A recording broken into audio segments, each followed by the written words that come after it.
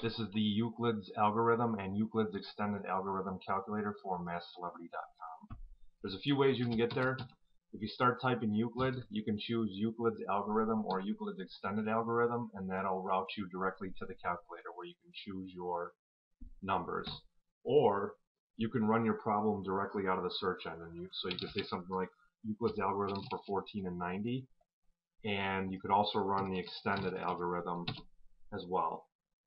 So the thing about this shortcut is you don't have to be perfect on spelling. As long as you get Euclid and some decent attempt at the word algorithm, you'll be fine. The calculator will recognize what you're asking for. So when you're ready, go ahead and press the calculator or return key.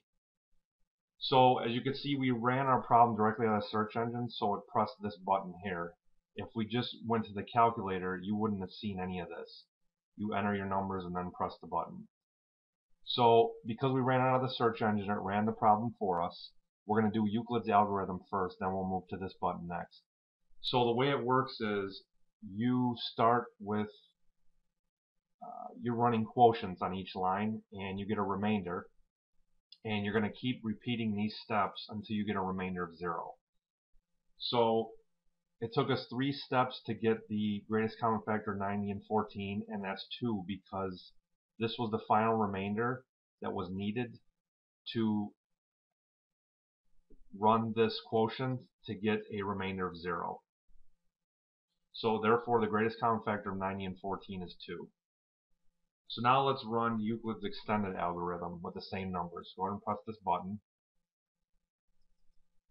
So we're trying to find, in Euclid's extended algorithm, we're trying to find an x and y in this equation that satisfies ax plus by equals d. So we start off, we set a to 1, b to 0, and then a to 0, b to 1. And d is our 90 in these steps here. d is 14, d is 90. So we take the quotient, and now we're going to work backwards.